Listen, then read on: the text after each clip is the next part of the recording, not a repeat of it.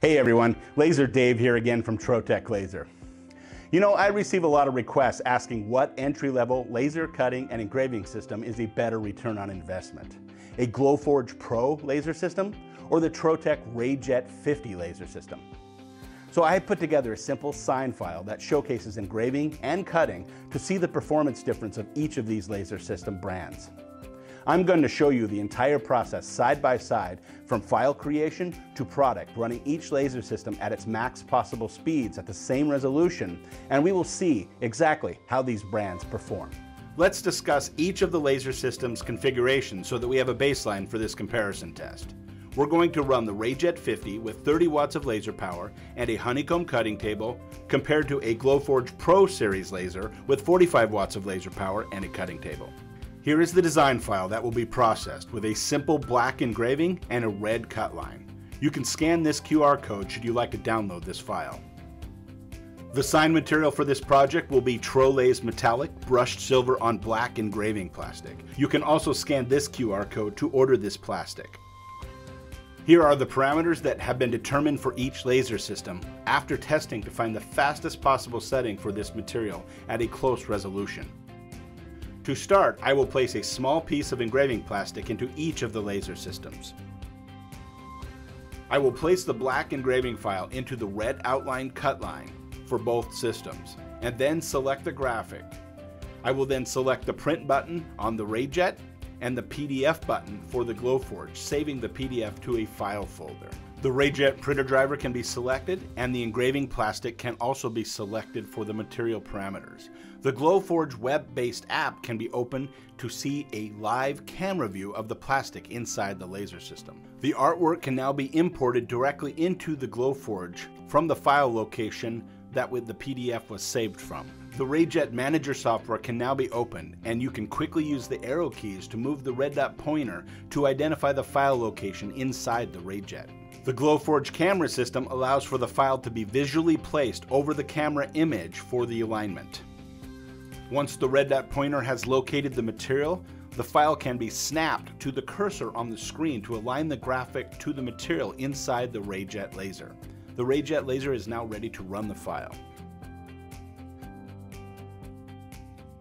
The Glowforge does not have a preset material setting for standard engraving plastic, so a setting will need to be placed in manually, assigning a power and speed for both the engraving and the cutting of this common laser material. Testing was done in advance to determine the best power setting for this material. Once the material parameters are placed into the fields, we now can go and select the material to be processed. An unspecified material needs to be selected, and a material thickness needs to be applied. Measure the thickness of the material and place the thickness into this field for that type of unspecified material. Once you have done that, you can submit that, and then now the file is now ready to be printed to the laser system. Time to set up files and send to each laser system was 54 seconds on the Rayjet and 2 minutes and 51 seconds on the Glowforge. Now let's push the start button on each laser system and watch each system process this sign side by side. To start, I will show the actual speed of each laser system. I will then take the Rayjet to a 10x time lapse and the Glowforge to a 30x time lapse due to how much longer the Glowforge takes to process this small sign. I have also placed a timer at the bottom of the screen that has been calibrated to match the time lapses. The time to process each sign was pre-estimated correctly in both the Rayjet software and the Glowforge software compared to the actual times to process this job.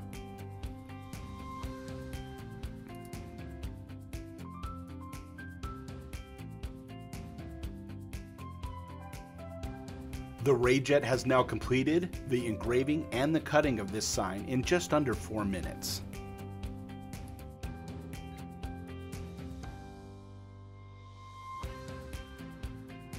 The Glowforge has now completed the engraving and cutting of this sign in just under 22 minutes.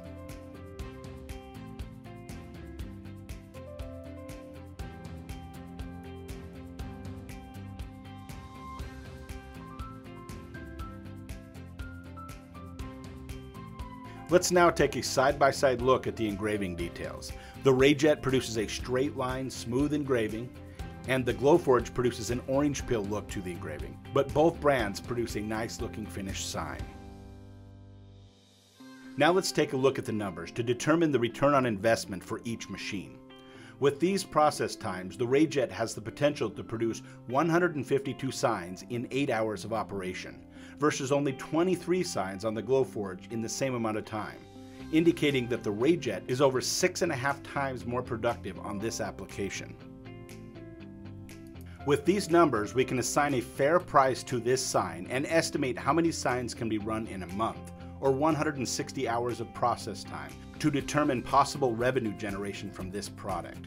If we assign a fair price of $7.99 per sign, the Rayjet has the potential to generate up to $24,289.60 per month, versus the Glowforge processing the same number of hours will produce $3,675.40 per month.